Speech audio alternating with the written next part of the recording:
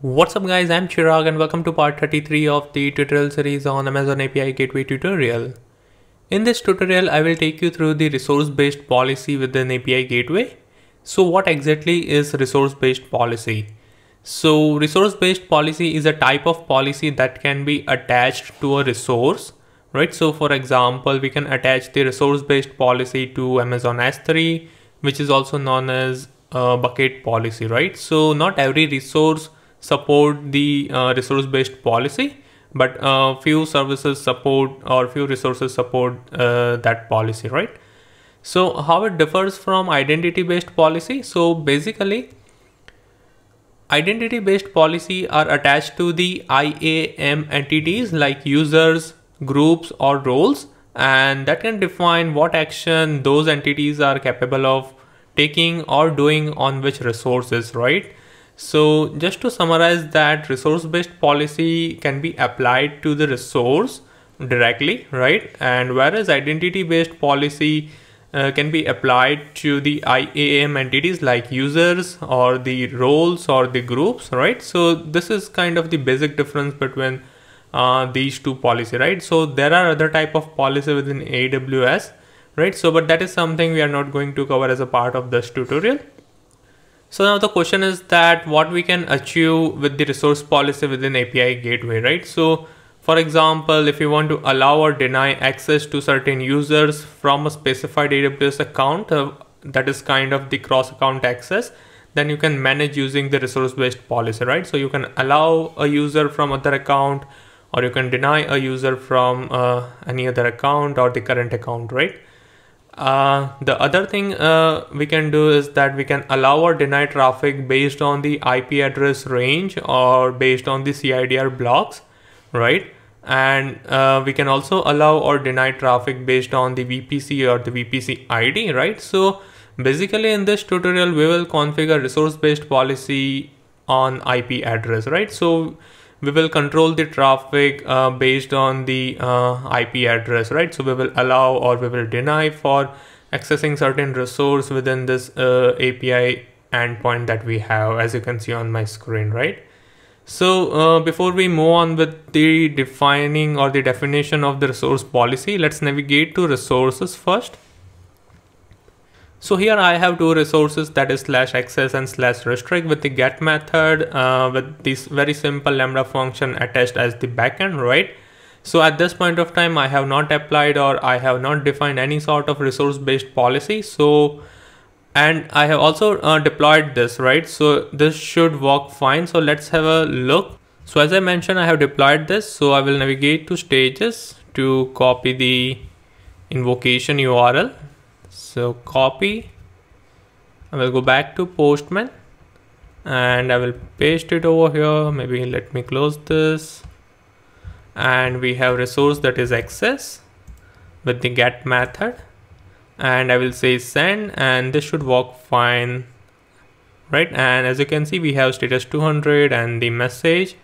Similarly, we have other resource that is /restrict, and this should also work fine.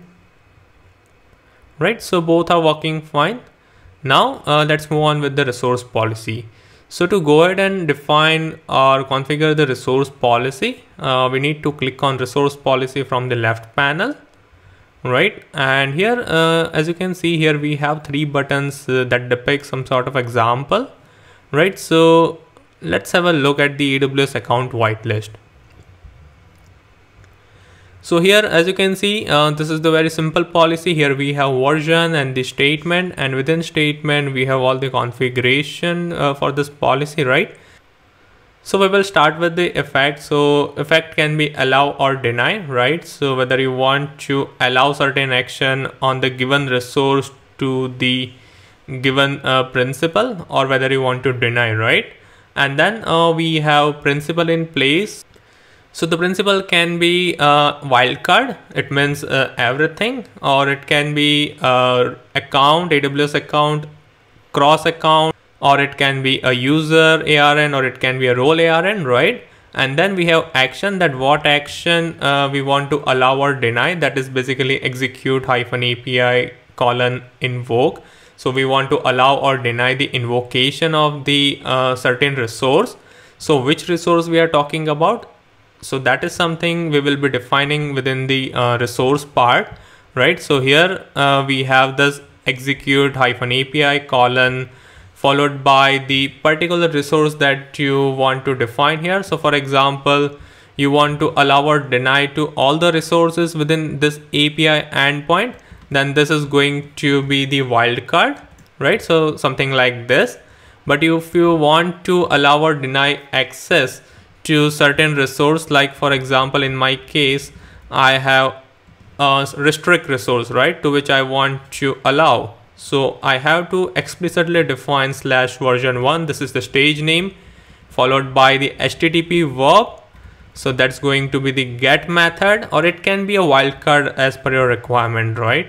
And finally the resource name. So that's restrict in my case, right? So this is how you can define or configure a policy.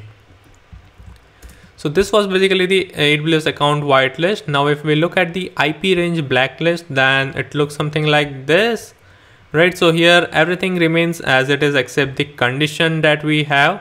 So here we will be applying the condition based on the IP address that we want to allow an action or we want to deny an action, right? And similarly, we have source VPC whitelist. So again, only the condition changes.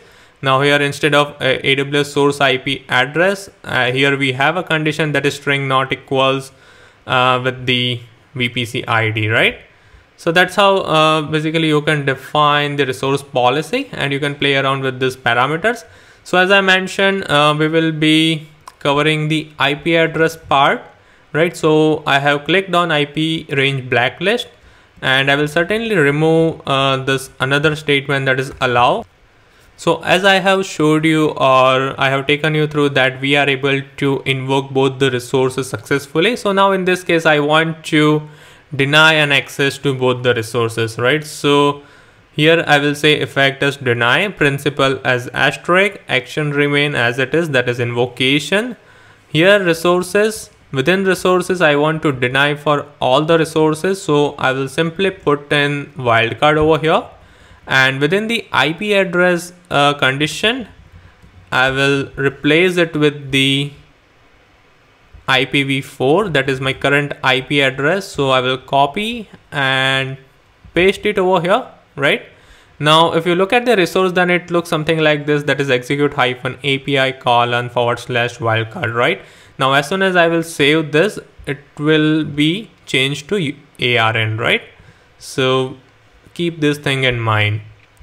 So while you are defining the policy manually, then you need to mention the ARN, right? So, or maybe you can paste it over here and it should be able to convert it to ARN.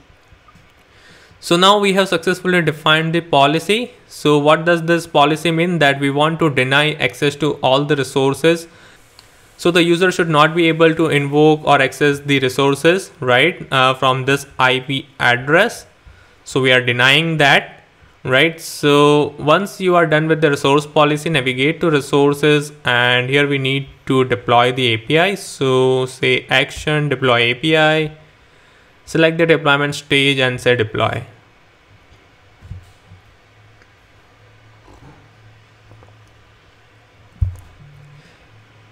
Now the API is deployed successfully. Now we can go back to Postman and try to invoke, right? So here I'm invoking /restrict. Let's say send.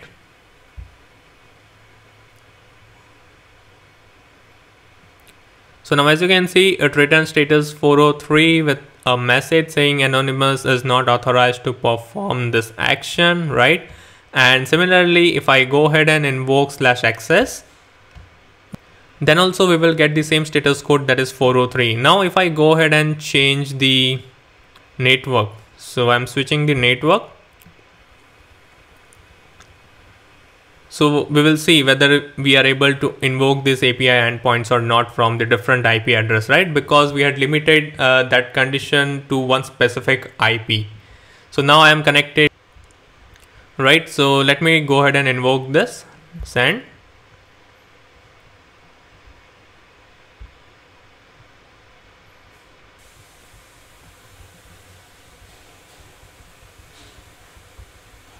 So now as you can see, we are not able to access from other IP address too, right? That's because we had removed the allow block, right? And we don't have allow block over here within resource policy, right? So it will certainly stick to this, right? So if we go ahead and put the allow block, so let me copy this and let me bring back this, maybe not.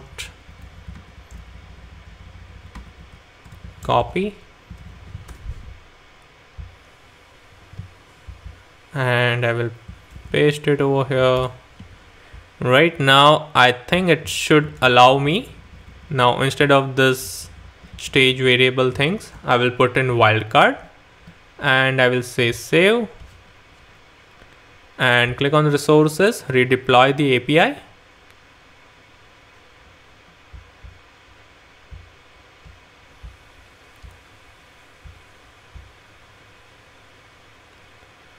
Now let's go back to Postman and have a look. So now as you can see, we are able to access this API endpoint from the different IP address, right? Since we put the allow block. So earlier we didn't had the allow block. So that's the reason it was blocking from everywhere. So it's just the deny policy. Right now, if I go back to the same network, I hope my IPv4 address does not change.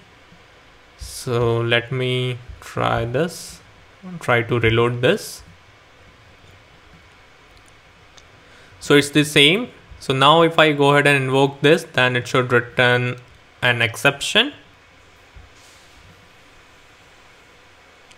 As you can see, now it returned an exception saying 403 forbidden, right? So this is how you can allow and block certain things or certain resources using resource based policy, right? So let's have a look at one more example. Let's go back to the resource policy. Now, let's say instead of all the resource, right? Instead of all the resource, let me put it this way, slash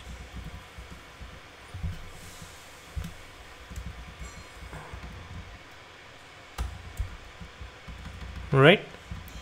Let's say I want to deny for only version 1, that is stage get method slash restrict, right? So I want to only deny for this resource from this particular IP address, and rest the user should be able to access, right?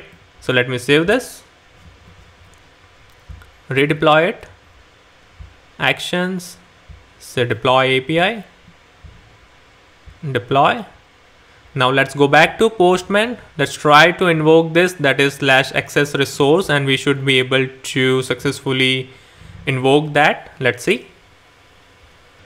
So as you can see here, we have the status code 200 and we are successfully able to invoke this slash access resource. Now if I go ahead and try to invoke slash restrict, then it should throw an exception.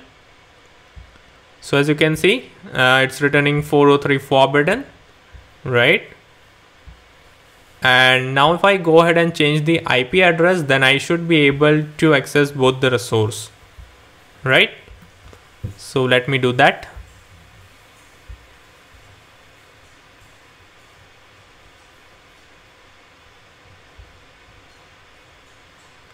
So now let's try again.